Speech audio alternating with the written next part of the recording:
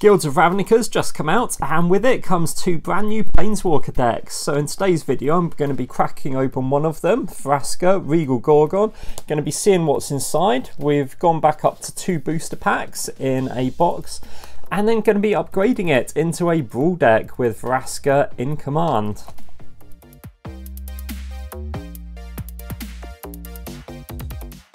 Ahoy everyone, thanks for tuning in. So I'm Tim here at Dijitalllama, and like the intro said, this is going to be a Vraska Regal Gorgon Planeswalker deck unboxing and then upgrading it into a Brawl deck. So yeah, that's going to be great fun. Before we get started, please check out the channel sponsor, Arcane Cards. They stock MtG singles and plenty of sealed products. You can find the link to the shop down in the description, as well as a code to get 10% off your first order. With that said, let's crack this open and get going.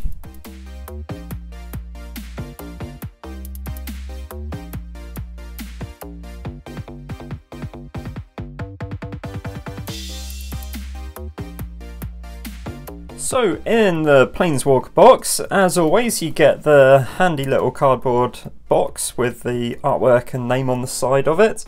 You get a before to play guide to read through.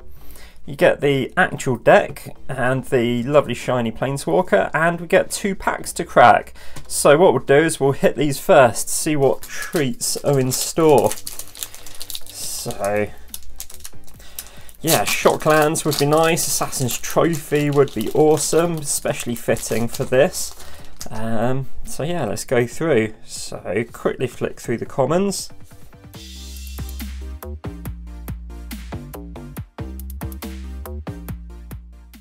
So first uncommon is Creeping Chill, then we've got a Sunhome Stalwart, and finally a Beacon Bolt, and then the rare is a Guildmage's Forum. Yeah, so quite interesting, not particularly stellar, but oh well.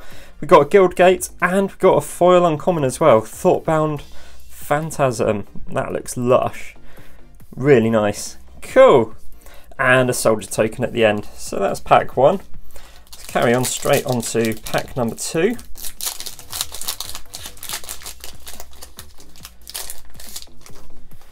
So fast rolling get those packs out of the way, commons again.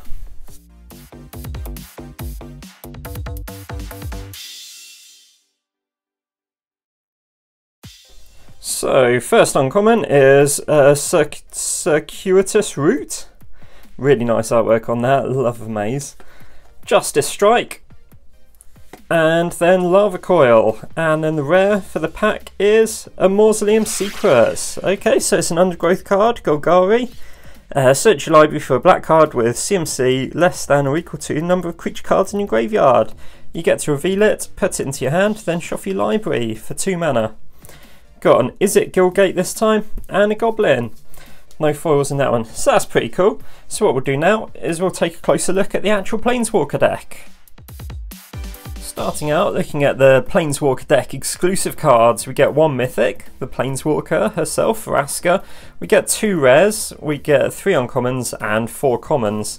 So Vraska Regal Gorgon is a 7 mana Planeswalker, 5 black and a green for a 5 loyalty. We get +2, put a +1/+1 counter on up to 1 target creature. That creature gains menace until end of turn, so that's a pretty cool keyword to get. -3, destroy target creature, and then -10 for each creature card in your graveyard. Puts a +1/+1 counter on each creature you control. So that's a really powerful ultimate, and ties in really nice with the Undergrowth mechanic that we've got going on in Guilds of Ravnica for Golgari. Looks absolutely stunning in foil as well. So Vraska's Stone Glare is a 6 mana sorcery. Destroy target creature, you gain life equal to its toughness. You can search your library for Vraska Regal Gorgon, reveal it and put it into your hand. Then Attendant of Vraska we've got is a Zombie Soldier, 1 and a Golgari for 3/3. When it dies, if you control a Vraska Planeswalker, could be any of them, you gain life equal to the Attendant's power. And then finally we've got the common of the bunch, Prowl Raider. So 2 and a black for a 2/3 with menace. So nothing too exciting there, but it does fill out the deck. Next up, we'll have a look at what's in the rest of the deck. So this is what the deck looks like when it's laid out in casting cost order. We also get a nice load of basic lands, and we get 4 Golgari guild gates, just in case we didn't quite get enough opening up booster packs. So you can see the curve's actually alright. It does go up pretty high with 2 7-drops, and we got 3 6-drops here as well. The 2 sorceries from the Planeswalker deck, and a rare Bounty of Might, which is really cool. So yeah, we've got in the 1-drop slot 2 Preyapons, and we've got 3 Deadweights. In the 2-drop slot, we've got a bit of a mixed bag. We've got a couple of Glowspore Shamans and a Swarm Guildmage, and then we've got 3 Ironshell Beetles, so you get to put a +1/+1 counter on target creature for that. In the 3 drops, we've got a lot of our Planeswalker deck cards, and then we also get the 3 of Spinal Centipede. 4 drops, quite a hotly contested little slot. We've got a rare with Beast Whisperer. We've got a Rhizome Lurcher, 2 of. There's 2 Bartizan Bats, which is just a 3/1 flyer for 4. And then we got a Wild Ceratok as well, 4/3 vanilla for 4. In the 5-drop slot then, we've got Cruel Foragers, which is a 4/4 with Undergrowth. And then we just got a 5/4 vanilla for 5. So there's some quite easy cuts there to make, in my opinion. Haven't really thought this through, but what you're probably going to want to do is remove some of the vanilla creatures, maybe get rid of some of the top end as well. Start doubling up on some of your like Glowspore Shamans, things like that, just for super budget upgrades. But where the main upgrades are going to come now is in the Brawl deck tech that I've brewed up. So we'll flick over to that and yeah, see what I've come up with. So Vraska Regal Gorgon costs 7 mana, so we're definitely not going to be getting her out early to mid game, but when we do, we can start placing +1/+1 counters around and destroying creatures. What it does do is put us into Golgari colours for our Brawl deck, and I've included Attendant of Vraska and Vraska's Stoneglare from the Planeswalker deck, but left out the common. And because we're building a Golgari Vraska deck, why not include the set version, Vraska Golgari Queen.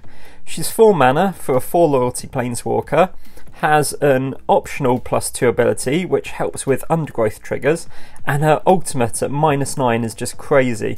You only need to connect with a creature once to knock that player out of the game. So I started by looking at the new Golgari cards from Guilds of Ravnica, and Izoni, Thousand-Eyed, came up first. When she enters play, we get a token insect for each creature in our graveyard and can sack creatures to gain life and draw a card. Golgari Findkeeper is a 3/4 who can bounce another creature from our graveyard to our hand. Glowspore Shaman mills ourselves for 3 cards, then can stack our library with a land. If you can use a Field Ruin multiple times, that could be awesome. Underrealm Lich, it also helps to load our graveyard for undergrowth triggers. So all of these creatures are great Golgari cards, but they have something else in common. They're all elves. So that's when I decided this would be an elf tribal deck. Swarm Guildmage has a couple of great abilities. Giving all our creatures menace and a power boost is really powerful. Okran Assassin works well with Golgari Queen's ultimate ability. Poison Tip Archer works really well with sack outlets just like Izoni. And Marwyn the Nurturer brings us to the monocoloured elves. She gets bigger with each elf we cast and can potentially give us huge ramp.